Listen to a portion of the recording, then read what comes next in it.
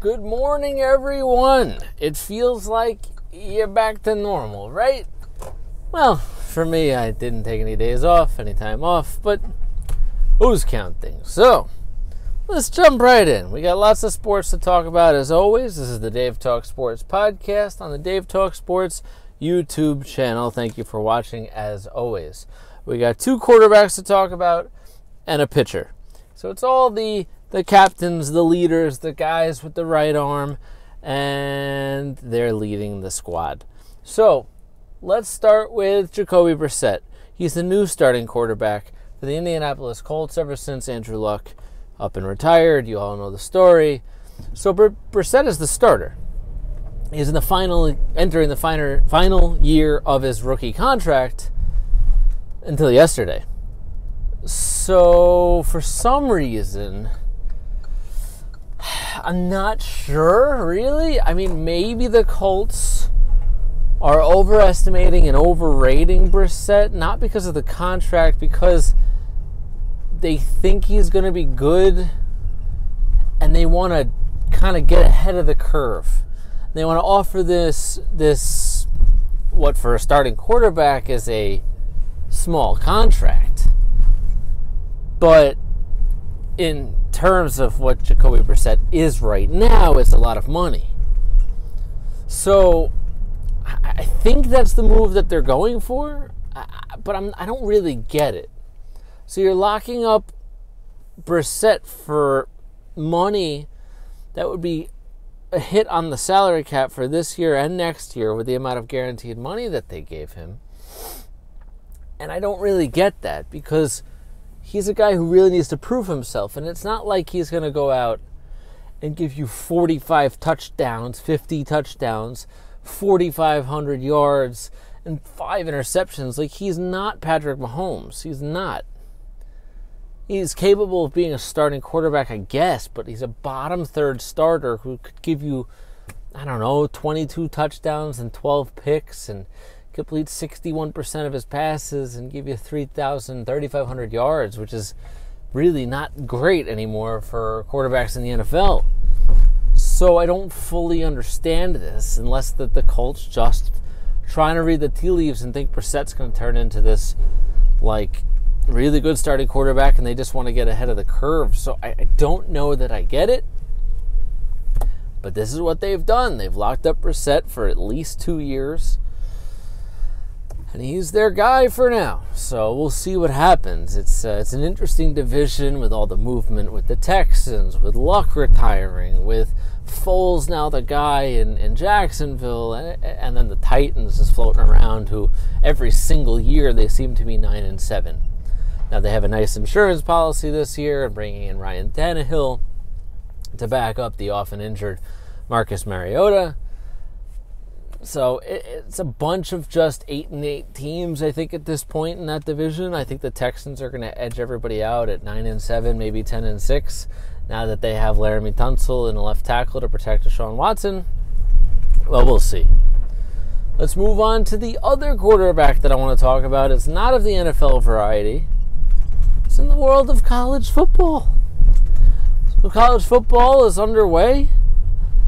NFL getting underway in a couple days here, so we can talk about college football as well. Jalen Hurts. Jalen Hurts was the starter in Alabama.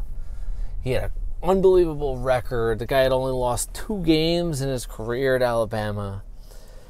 And they're down in the championship game, and they bring in Tua at halftime, and he brings them back, and they win, and that's basically it for Jalen Hurts as the starting quarterback.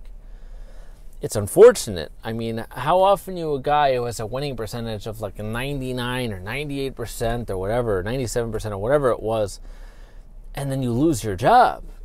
I mean, it's pretty rare. It's almost unfair, I think people would say. But he took it in stride. For a kid, hovering around the age of 20, in his early 20s, it's really a rare feat, I think, for someone of his age to show so much poise and maturity and, honestly, self-control, and saying, okay, Tua's got all the talent in the world. I wish Tua, all the luck in the world. The sky's the limit for him. If he stays healthy, he's probably the number 1 pick in the NFL draft next year. So I get it. They won a championship with the comeback. They think I'm limited. So you know what I'm going to do? I'm going to transfer out of town. I'm going to transfer to the Oklahoma Sooners. And I'm going to play like a bat out of hell who's got everything in the world to prove. And I'm not inside his head. I don't know that's what he's going through. But he sure as hell played game number 1, week number 1 like that. This man combined for seemingly 17 touchdowns and 1,800 yards in one game. He was by far the player of the week across college football, and it wasn't even that close. So I'm going to post a link to his game stats and the box score to that game, on Twitter when I get home. You can follow me at Dave Ettinger too. He was absolutely unbelievable. So I wish him the best of luck.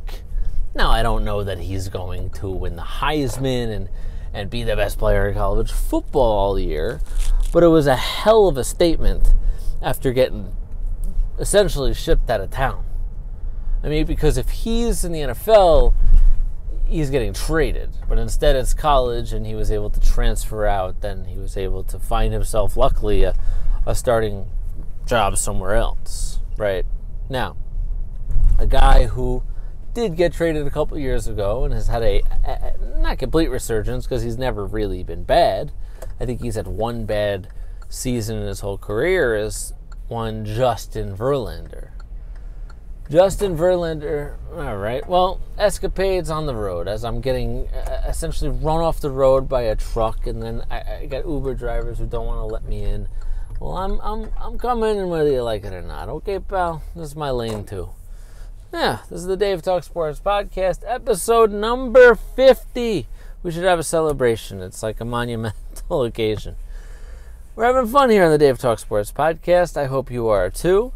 You join me on my ride home from CBS Sports Radio Network every single morning as I drive from Manhattan, the radio station, and I drive on home to Long Island where I live. And you join me with my sports talk, my opinions, my takes, my predictions, and every once in a while we get an Imperial bag and paper company truck that tries to run me off the road from New Jersey. Thanks, pal. Well, we're doing all right. So Justin Verlander, if you didn't see, this is actually from 2 days ago, threw another no-hitter. This is his third no-hitter of his career. And he's now only one of 6 pitchers in Major League Baseball history to have 3 or more no-hitters. I won't read you the entire list, but it contains guys like Sandy Koufax, Cy Young, Bob Feller, and Nolan Ryan. So, it's a hell of a list. Justin Verlander is not 25 anymore. Justin Verlander, I believe, is 36 years old. And since being shipped to Houston and then signing a new contract to stay there has been unbelievable. Again, not a complete resurgence because he was never really bad, but leaving Detroit for Houston used to be a bad thing. Now it's a good thing. Houston just produces and helps along just outstanding pitching. Garrett Cole, a really good pitcher, goes to Houston, gets even better. Charlie Morton has a late career resurgence. That was a resurgence, and now is outstanding in Tampa Bay.